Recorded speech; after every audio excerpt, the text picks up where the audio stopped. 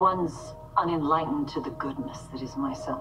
The satellites I launched during the Obsidian World Tour are armed with sonic weapons, poised to obliterate the minds of anyone who didn't get the I Love Lexi upgrade. My satellites will be aligned to beam the kill frequency in about 5 hours. I assume I will be safe without being brainwashed to love you, since I already do. Of course, Mother. There's a special doohickey with your name on it. And your sister. You can't kill her either. Why not? She killed me first. If you hurt your sister in any way, I will turn on you. And no amount of brainwashing will stop me. You'll be all alone, save for the sycophants you detest. Think of how tragic your father's demise was. Is that how you want to end up? Save your sister.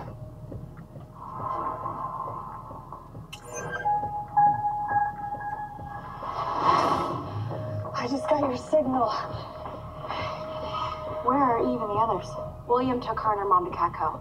She agreed to go on the record, tell him everything she knows about Lex. Well, that's amazing, but does William really think any article about Lex is going to help right now? How is that possible? Everybody thinks Lex is a hero. I think it's worse than that. The program I was developing was supposed to expand the human mind, to do no harm.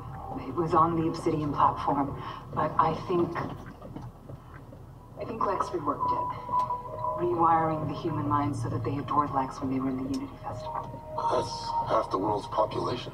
What about the other half? Eve told me about an experiment that Lex did on 2 mice. One